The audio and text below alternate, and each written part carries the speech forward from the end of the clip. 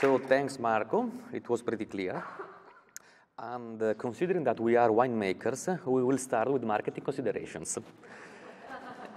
Because at the end, as I wrote on the slide, we needed to sell all of our bottles because we make wines for ourselves, when the wines has to be good, but we are still making the wines for the market, so we have to remember and plan our production thinking that we are in a business. I wrote 4 points. It's a fact that the average quality of the wine increased dramatically worldwide in the last 10 years, and this is true worldwide, not only in Friuli, luckily. It's a fact that the international taste changed the customer palate, and that's a pity. It's also a fact that the demand for territorial and autochthon wines is increasing, especially in our area, where we have something like 1,000 autochthon varietals, and it is said that in Italy we have more than 1,000 autochthon varietals. Also, that's the sad point, the quality of a wine is also defined by the brand's fame. Let's see one of each point. A lot of research has been done on viticulture and winemaking, and all the results have been published and made available on the internet. It's a fact that you can Google about winemaking and find hundreds and hundreds of pages where winemakers, scientists, and so on put their results available for everyone. Now, operations and interventions made on wine are made consciously. In the last years, where they were just considered traditional, people, winemakers, really did not understand what was happening in the tank. Now, what we do in the wine is done because we know, from a scientific point of view, what we are doing. Also, new technologies and new products can help us in reaching desired results. And, most important, there is a big competition worldwide, because wine lovers have now the opportunity to buy wine from all over the world. And consumers make comparisons. They compare quality, price, brand, and at the end, they decide. At the end, poor wines have less opportunities on the market. Let's talk about international taste. When wine was sold locally, and now I'm talking mainly about Friuli, people knew the characteristic of specific local varietals. And being used to them, these characteristics were appreciated. I will make an example about a Friulian variety whose name is Tazzelenghe, literally means tongue cutter. This is because of its tannins and its very high acidity. Friulian people usually drink this wine in the winter, pairing it with game. It's a perfect match. But I found very difficult to talk about Tazzelenghe here in the United States, because you prefer Cabernet Sauvignon and Merlot, usually very soft. So trying to make American people conscious about the potential, the aging potential, and the quality of Tazzelenghe is really very hard. What happened, in my opinion, is that having hundreds of different wines to taste, the main characteristics of a wine become the parameters. For example, for a red wine, more color means better quality. More body means better quality. More nose means better quality. And that's sad, more sugar means better quality. There are many, it's a fact, there are many differences in wines. Let's think at French Pinot Noir, for example. From an international point of view, it can be considered a great wine, but we know that it's an incredible wine. The diffusion of the international taste led to a simplification of the idea of quality, and that's the sad part. But I believe that also approached more people to wine. What's happening now is that new consumers, after improving their tasting skills, are now requesting new wines. This is a great challenge for wineries, as they have the opportunity to offer to their customers something different, regional, and this is very important, not yet standardized. And at the end, we have brand's fame. I wrote that it's easier for a famous winery to have a good score or award on a very good wine than for a small unknown one to have the same result for an excellent wine. And this shifts our attention to the most important thing for a winery, that is communication. From what I've seen here, you have a good marketing of your products. Every winery has a tasting room, a very nice tasting room, gentle people approaching the customer. You communicate very well, but the communication is not just made locally. You should fill your tasting room with journalists from all around the world. You should arrange tastings all around the world, because the competition is worldwide. It's a fact that the most important wineries tried to sell their wines in the most important markets in all the world, because this means that the wine will be visible. So we come now to production planning. Considering all these things and summing all it up, I think that the wines must be well aimed to be promoted and sold. We have here the wines you can do in your terroir. Here we have the wines you will sell, and that's about marketing. As you can see, there are wines that you can make on your terroir that will not be easily accepted by the market. And also, there are wines that the market will receive quite easily that it's impossible to make on your terroir.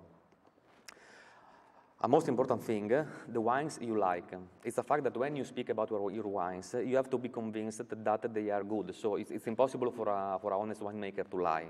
So you must make wines that you can defend in every conditions. So where all these circles meet, we have the wines to make.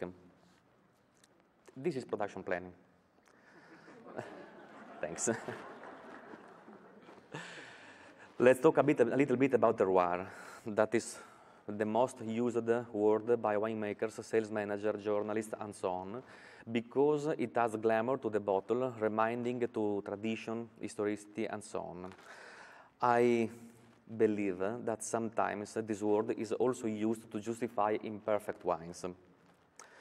Usually this word is used as a synonymous of soil, but terroir has been properly defined many years ago by the famous French journalist, enologist Émile Peynaud, as the sum of soil, climatic condition, and man.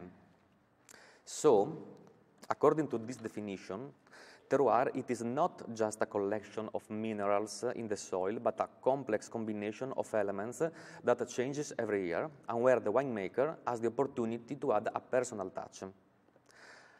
Understanding your terroir is not an easy task. Surely you know that there are some basic rules. For example, it's impossible to harvest a ripe Cabernet Sauvignon in a very cold area. It's impossible to have a good nose in a Sauvignon Blanc planted in an arid or dry land. But there are two things that I think can help in understanding what to plant and how to manage the vineyards, and are history, meaning with these wines already and successfully made on your land.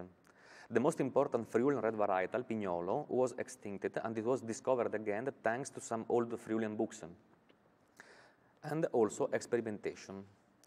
Friulian winemakers, starting nearly 30 years ago, planted everything, everywhere, on every possible kind of soil. As you have seen, from this point of view, Friuli is a good land as we have very different conditions in a very small surface. This slide is just about experimentation. It's a collection of photos I shot 2 weeks ago in a vineyard I own.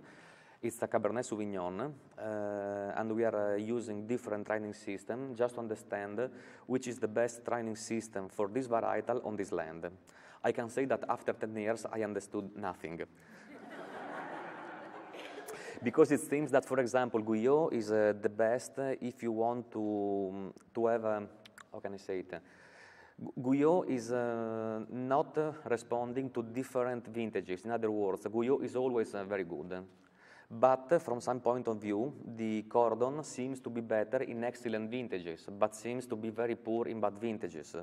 So at the end, I think that we should continue experimentation, trying to understand more. I will make some basic considerations about viticulture, even if I am not an agronomist, but I think we can say something. The first and most important thing is that good bunches come from good terroirs. It's not so stupid as it seems. Then, good bunches are perfectly ripe bunches. Underripe fruit is always a problem. Sugar and acidity can be easily corrected, but usually every intervention push away the wine from a perfect balance between all the compounds, leading to a less elegant wine. In other words, we can use reverse osmosis, we can do a lot of things on wine, but when we have perfectly ripe bunches, that's the perfect condition to make great wines.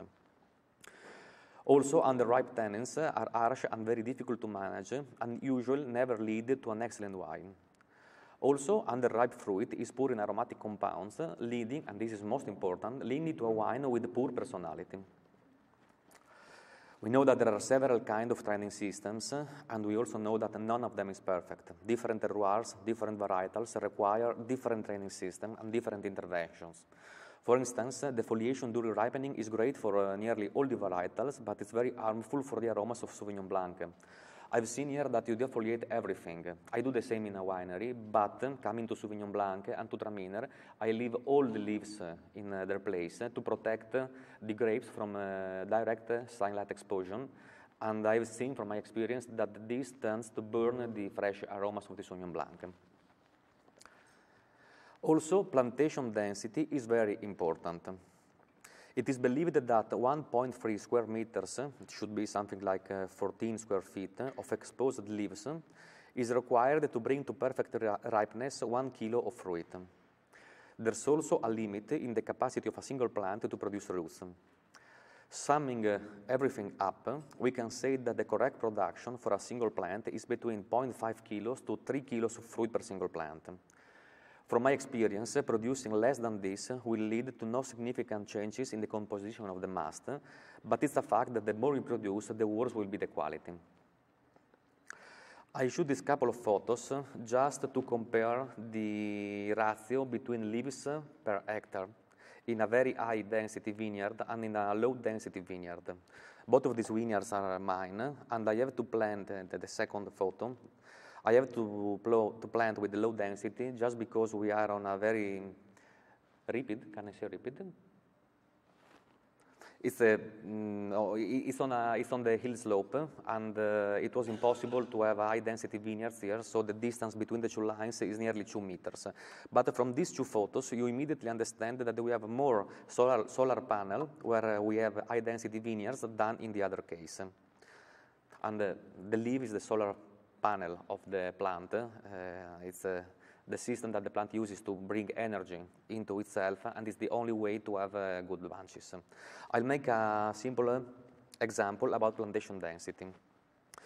Let's say that we have two different vineyards, one with 2,000 plants on 1 hectare, and the other one with 8,000 plants on the same surface. Let's talk about the first one with the 2,000 plants on 1 hectare. We want to produce 12 tons. This is just to give a number. So we will have to produce 6 kilos of fruit per single plant. In Friuli, it is believed that this will lead to a very poor average quality. On the other side, on the same hectare, we planted 8,000 plants. We want the same production, 12 tons. So the production per plant will be 1.5 kilos per plant, and from what I've seen, the average quality will be very, very good. If you want, we can make extreme examples. We can say, for example, that producing 0.8 kilos fruit per plant on 8,000 plants per hectare vineyard, we will produce only 8.6 tons of fruit per hectare.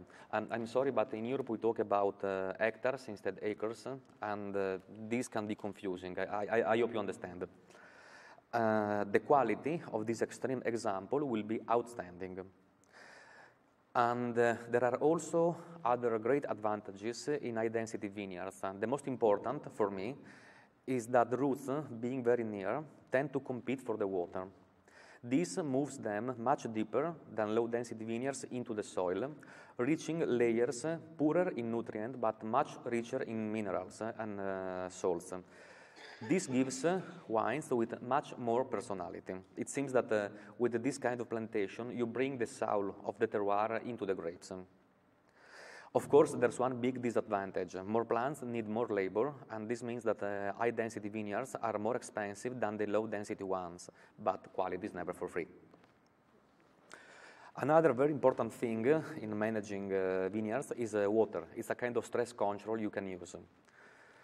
There are several limiting factors affecting the behavior of the plant, but for sure, water is the most important one. I've seen that a lack of water during ripening can lead to a delay and, in some cases, to a complete stop of the process itself. This is especially true for the red varietals. A lack in water usually means harsh tannins, even if during ripening time you have very sunny conditions. It seems that if the plant stops just for a couple of days, then ripening, especially with the tannins, will be stopped. This is what usually happens in Friuli. So this is why in Friuli we're experimenting several different irrigation systems, and mainly we are experimenting with the 3 types, and all of them have benefits and disadvantages. In the last years, the most popular was barrier irrigation system that gives a better control as usage of water, but it is very expensive and unmovable. And the big problem is that if damaged, fixing it's extremely expensive. Another system are pierced tubes between the vine and the soil. I know that you are correctly using this, but I'm trying to give our Friulian experience, so forgive me for saying something that you already know. This kind of system requires more water as a part of it is evaporated, but is less expensive to inspect and fix in case of damage. What is interesting is that the irrigation system simulating rain, that is mainly based on movable coils, that was used on other kind of cultivations in Friuli, is becoming more popular because it's a fact that a great part of the water is lost, partly because evaporation and partly because it simply runs away. But this system is becoming popular again, as it seems that when you give water simulating a rain, the temperature around the leaves is reduced, and this opens the leaf's stoma, helping to increase the leaf activity.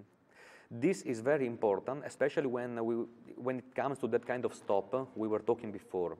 We have seen that when the leaves starts to become soft and tends to move, to be not so rigid and strong, giving water in this moment is very helpful in keeping the ripening process still active. When to give water is still uncertain, and when the leaves are already weak and folded, that's usually too late. I think that a good agronomist should control daily the vineyard, understanding possible water stress before it's obvious. Stupid photo. It's a fact that before harvesting, a good practice is to thin. Reducing the weight of the fruit of the plant, adapting it to the potential of the plant is very important. But what I think is essential is to understand that there are no given rules, and that mainly every plant is a single individual and requires a specific treatment. This means that we can't talk about fixed rules. We can't say that 8 bunches per plant is too much, or 6 bunches per plant is enough.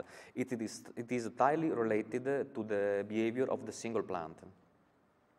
Of course, this operation has to be done by very well-trained people, because it's probably the most important thing we can do in the vineyard to focus our attention on quality.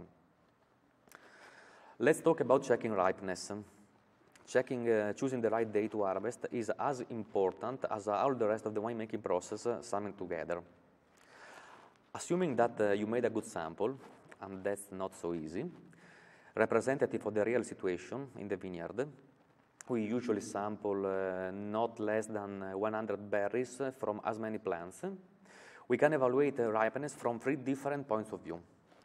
The traditional technical ripeness that is defined by sugar and titratable acidity, that's an old parameter, but it's still working, especially if expressed as the ratio between sugar and titratable acidity. What is interesting is not the number by itself, but the variation during the ripening process. Determination of pH, malic and tartaric acid, adds usually useful information. We can then evaluate phenolic ripeness.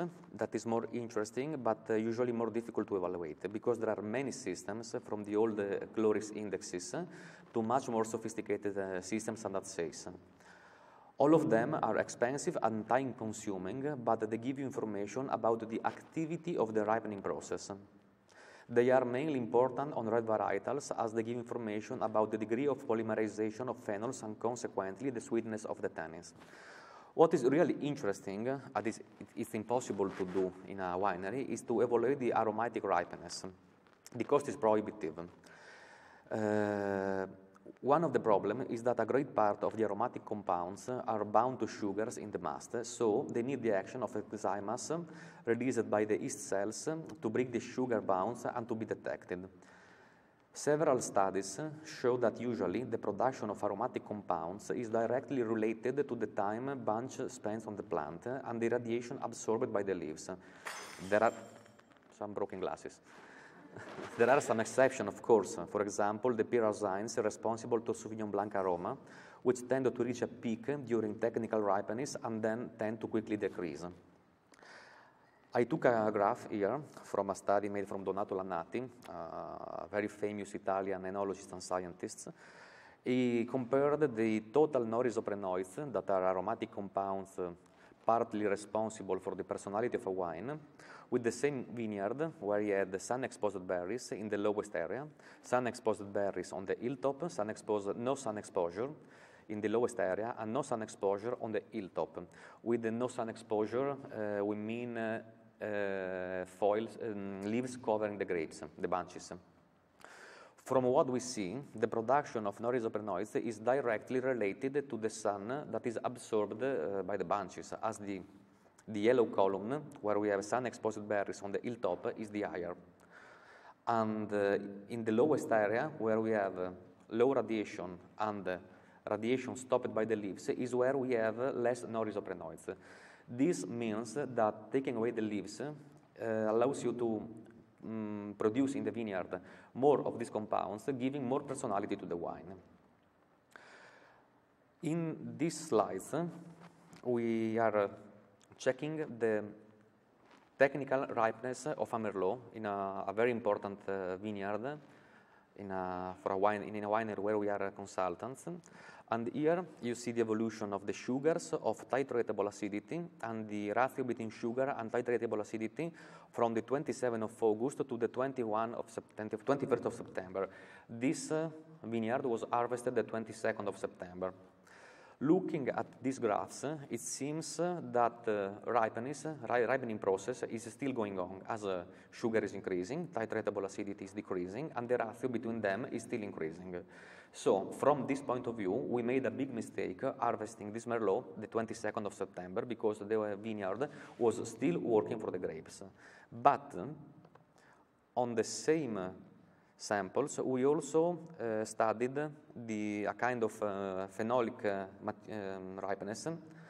It's not a regular system. The extraction was manually crushed berries in ethanol and chlorhydric acid, and some notes about the methods. And we saw that the 11th of September, anthocyanins reached their peak. As you probably know, the synthesis of anthocyanins in the skins reaches a peak, and this can be considered the peak of the phenolic ripeness, because after that, the synthesis of these compounds is stopped, and the total color tends to decrease.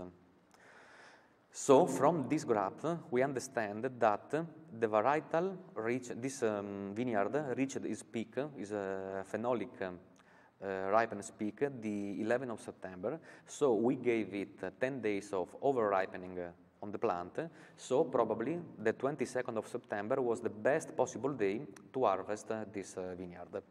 This is just to let you understand that sometimes analysis and lab tests are not so useful as it seems. About checking ripeness, I would spend some word about the berries testing. That is a very interesting thing that some scientists, mainly Donato Lannati and Del Tail, tried to arrange to let you check ripeness of the bunches without such expensive kind of tests. What I usually do in my winery is to sample the bunches, check in the lab for technical ripeness, sometimes phenolic ripeness on the most important red varietals, and then I confront this data, the graph of the previous data, with a simple berries testing to understand my vineyard. How does this work? You need a representative sample of the vineyard, and at this point, if you are the one taking the sample, you can test the berries while sampling. Of course, you need to remember your sensations and probably write them down. Usually, I divide the sample into parts. I put one in the fridge and send the other to the lab for all the analysis I'm asking in that moment. When I have the results, I do this. I proceed in the following way. I spread a couple of berries between the fingers and look at the color fixed on the skin. This gives direct information about the color. Then slightly chew some berries and try to separate the seeds and the skin with the tongue. Split the seeds on one end and the skins in the other. The first sensation now is just about sugar and acidity. But after 10 seconds, the enzymes we have in the mouth starts to unbind the aromatic compounds from the sugar. So after spitting the must, you will have, in the aftertaste, a very distinct perception of the aromatic potential of the must. This sensation will last just for a few seconds, but I wrote it's not as smelling a glass of wine, but it's a very good system to evaluate aromatic ripeness. After chewing the skins, you have the perception of the tannins in your mouth. Those tannins are the same tannins you will have after a complete maceration process if harvesting now. It's quite simple, but if you chew the skins, you extract all the tannins, and this will be like a complete maceration. So you can immediately understand if the tannins you are going to have in the winery will be sweet or harsh. For the first times, I compared this sensation with a full phenolic study. I made the glorious indexes just to calibrate the palate. At the end, I split the skins and look at the color of the seeds. Underripe seeds are green, perfectly ripe seeds are dark brown. After chewing the seeds, you will have the sensation of coffee for very ripe seeds and tannic, harsh tannins for underripe seeds. This system, and that's interesting, is working also for white varietals because perfect ripeness of the skins means more aroma into their cells. And also, when the seeds of a white varietal are brown, you know that there is a little ripening potential left. Let's come to harvest time. And picking the grape is absolutely the best thing you can do. It's the best insurance you can make to preserve the quality accumulated in the vineyard.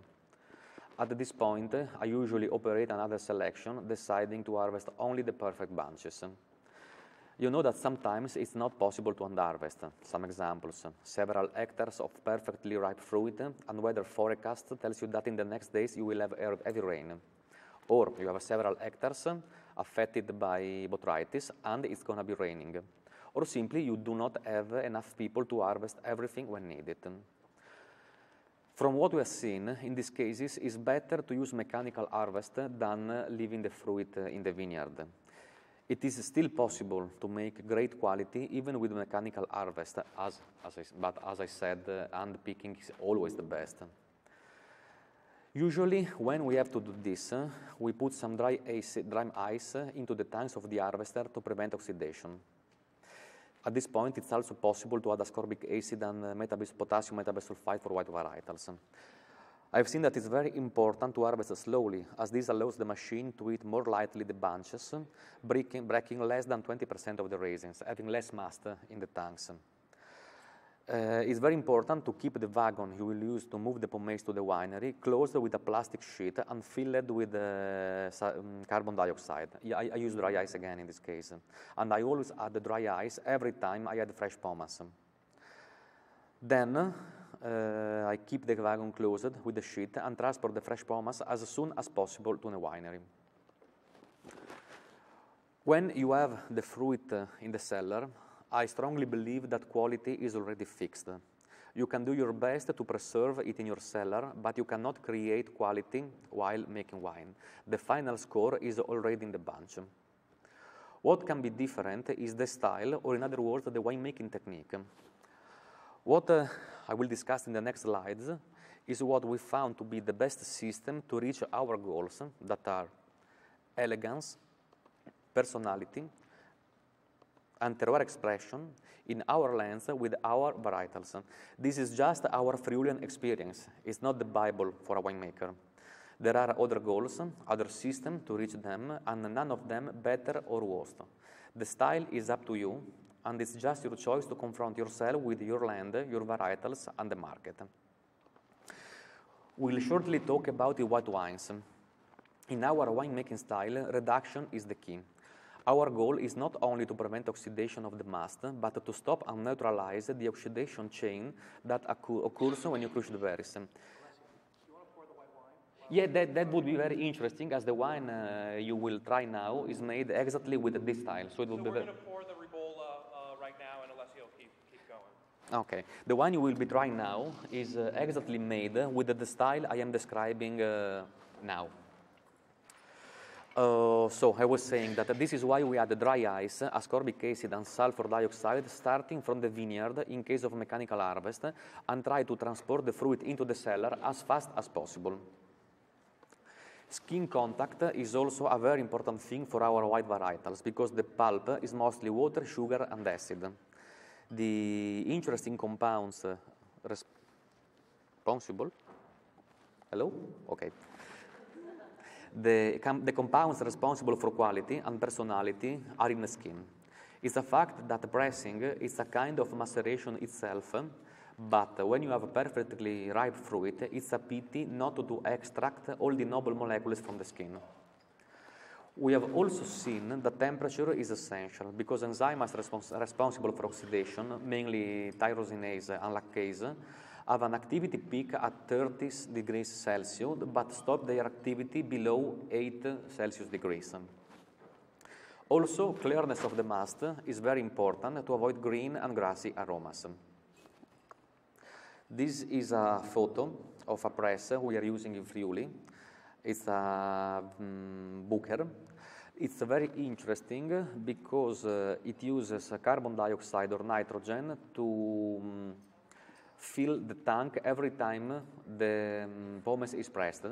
And this gas is not lost in the air, but is used to fill a balloon. So the balloon is empty when the press is pressing, and the balloon is full when the press is just rotating to move the pomace. We have seen that using this kind of press, we could obtain, at the end of clarification process, a steel green must, while with other presses, we had usually oxidative notes from yellow must to dark golden colors. So, I'm describing here pressing and clarification of the must. At the arrival of fruit, that could be bunches or pomace in case of mechanical harvest, with the stem. With the stem even in case of mechanical harvest because the destemming machines mounted on the mechanical harvesters are not so good as the ones we have in the winery. At this point, it is possible to add sulfur dioxide and ascorbic acid to prevent oxidations. It's also possible to add some enzymes to increase the efficiency of the skin contact. We spray dry ice in every part of this process. We use snow, not pellets, because I found that it evaporates faster and it's more helpful in preventing oxidation, and also gives it's very helpful in reducing the temperature of the pomace. Everything is passed through a cooler. Usually they are tubes connected to the refrigerating systems. It's very important the kind of pump used in this process. I use peristaltic pumps because I think that pomace has to be relocated, not crushed, in this phase. Usually I proceed to a skin contact from 2 hours to 24 hours, depending on the varietal, the ripeness, and what I want from that pomace. And everything is put in a previously blanketed with the carbon dioxide tank. This is to have no oxygen during the winemaking process. At this point, the temperature is 7 Celsius degrees. 7 because it's 1 degree less than 8. And at this temperature, all the enzymes responsible for oxidation are completely stopped. After the skin contact, everything is transferred into the press, again with the peristaltic pump, and again spraying dry ice everywhere. And usually I press for 2 hours, sometimes less, because I already had a very good maceration in the tank. Then we clarify the must. Sometimes we add bentonite, sometimes we add nothing, depending on the kind of must. And if I add bentonite, I add it at least 4 hours after pressing began. This is because I want the natural enzymes present in the must to do their action in clarifying naturally the must. So we add bentonite just in case of bad clusters eaten by botrytis and so on. Usually I allow the must to settle for from 1 to 2 days. The limpid is transferred in a previously blanketed tank, again with the carbon dioxide. And I try to reach a turbidity from 80 to 120 nephelometric turbidity units. This is what I found to be enough to avoid green aromas and enough to have something still fermentable by the yeasts. At this point, the turbid is filtered with a rotary vacuum filter, and I usually add it to the tank because this must is very rich in nutrients and aromatic compounds. Someone could say that you did all your best to prevent oxidation, and at the end, you put a must obtained with a rotary vacuum filter in the tank. This is why I usually use this must to prepare a starter with selected yeasts. This is very interesting because you already have oxygen into this must, so you do not need to add another oxygen, and all the oxidation chains that started will immediately be stopped by fermentation that will occur very fast as you usually inoculate a lot of yeasts. A very short parenthesis on the yeasts we use. I will say that I usually prefer to add selected strains instead of using natural autochthon yeasts because from my experience, it often happens that when fermented with indigenous flora, the fermentation usually stops before finishing sugars. And I think that it's better to have no residual sugars than having a problem of finishing a fermentation with something that already started, add another kind of yeast, and so on. An interesting strategy that I used sometimes could be starting fermentation with the mast's own yeasts, later adding a selected strain to finish fermentation. This usually adds complexity to the wine. My preferred dosage is 30 grams of dry yeast per hectoliter that inoculates 3 millions of active cell per milliliter. That is a safe quantity to end fermentation. I've also tried to use smaller quantities and I never had problems. A little selection of yeasts I like, R2 for aromatic wines, also ALS from Levuline, and also the new strains from Anchor, Vin 7 and Vin 13. For full-bodied wines, I usually use the D47 or the 254, and sometimes the 71B. For medium-bodied reds, I usually use D18 also NT45 from Anchor. And for full-bodied reds, I love D254 or NT50. Let's come to the fermentation of the white wines. We have the clarified must at a temperature between 14 and 16 degrees Celsius, and the starter that is kept at a temperature below 20 degrees. These two parts are mixed, and I try to keep the temperature of 16 degrees until the end of the fermentation. At this point, I add some diammonium phosphate and some complex nutrient that usually is dried yeast extract. And there is no pumping over. The two things are mixed just with a stirrer, and there is no oxygen addition. From what you have seen, adding oxygen at the beginning of the fermentation usually moves to an incomplete fermentation. I usually try to add oxygen the third day. Alessio, we have about 20 minutes left only? Okay, I'll be very short. Okay, second day, no operations. The third day is when we start adding oxygen with a pumping over and a splash. We pump over 20 minutes for 50 hectoliters. The third day, we add again diammonium phosphate, and we add again complex nutrient, and we again make a pumping over with the oxygen. At this point, we have the opportunity to pump the must in barrels or to continue the fermentation in stainless steel. This is a question on a matter of style. From the fourth day, we do no operation. We just monitor sugars, tetraethyl acidity, and sometimes pH and volatile acidity, just to check that everything is okay. When we have no sugar left, we refrigerate and keep to 6 degrees Celsius for 4 days without sulfur dioxide. Only at this point we add the sulfur dioxide because I do not want the yeast, the still alive yeasts, to bind the sulfur dioxide.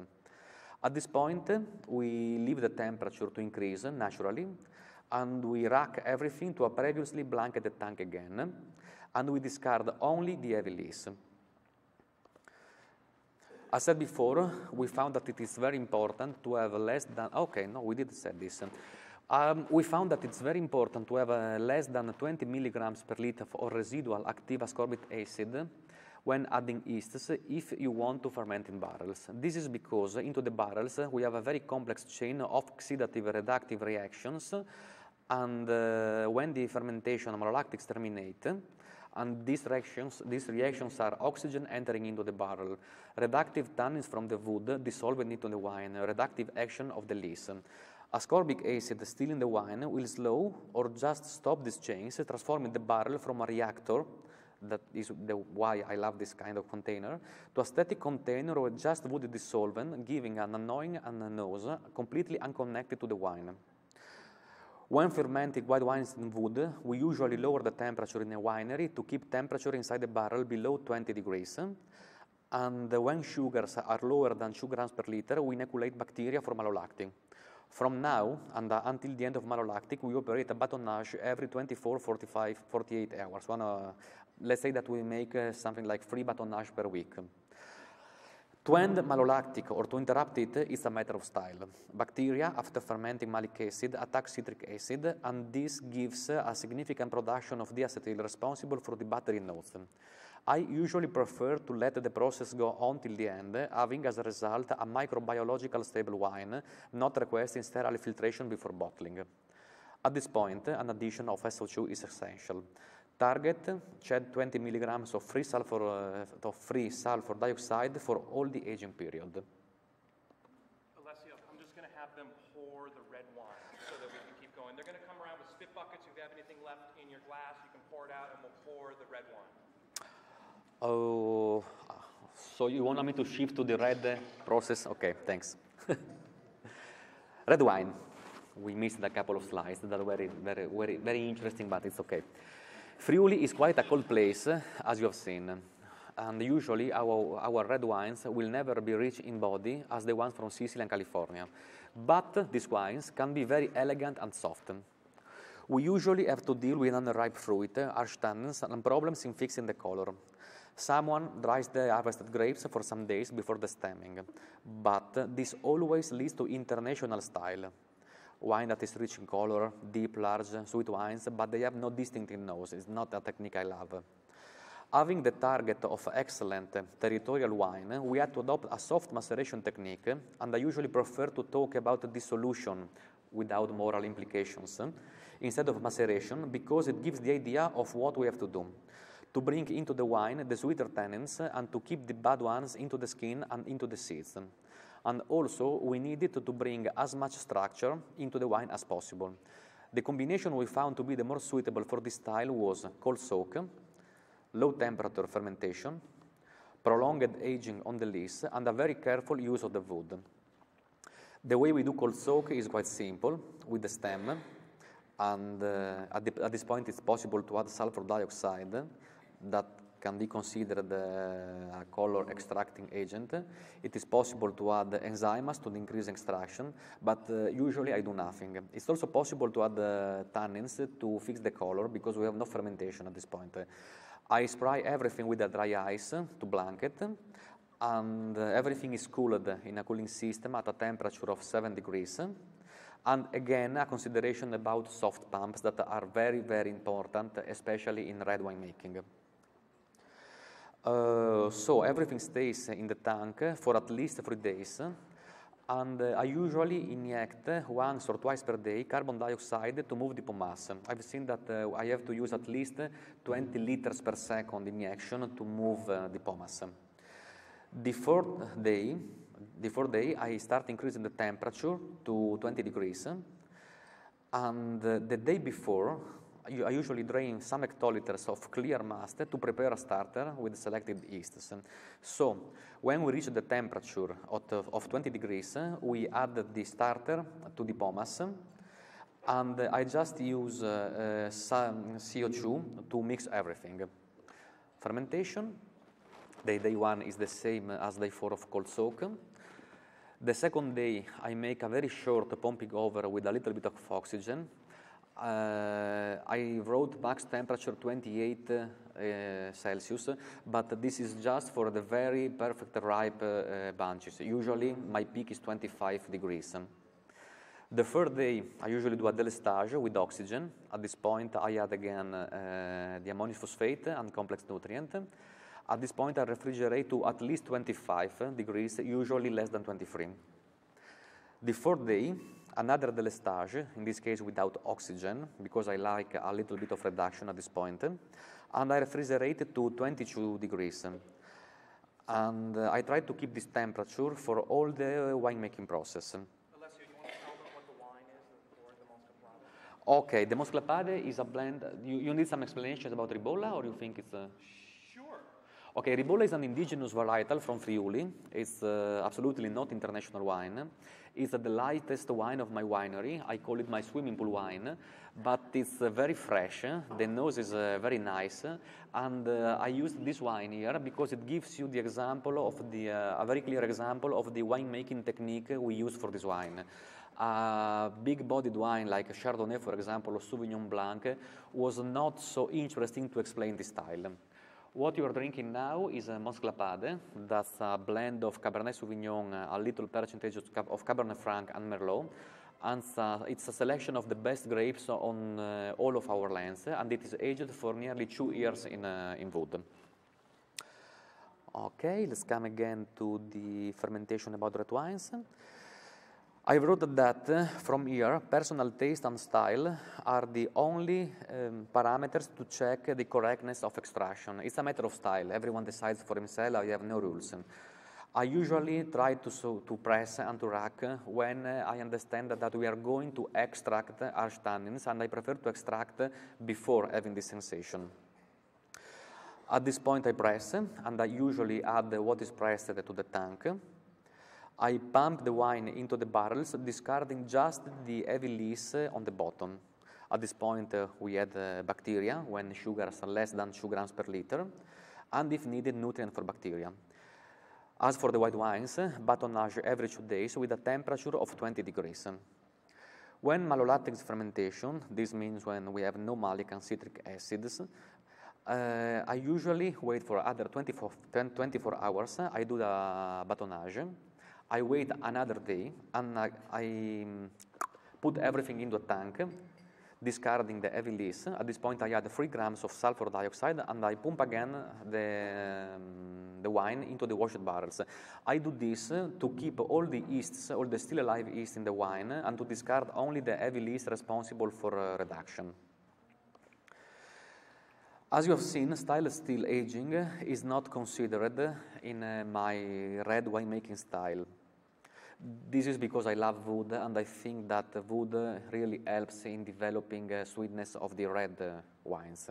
But of course, it's possible to make great red wines in stainless steel, and it's also really easy to do malolactic in stainless steel tank instead of the barrels. But from my experience, with our varietals and in our lands, we need the contribution of a little bit of wood to increase the soft and sweet sensations. How much new wood, the period you will spend in wood, this is again a matter of style. Only 2 things in my mind are essential.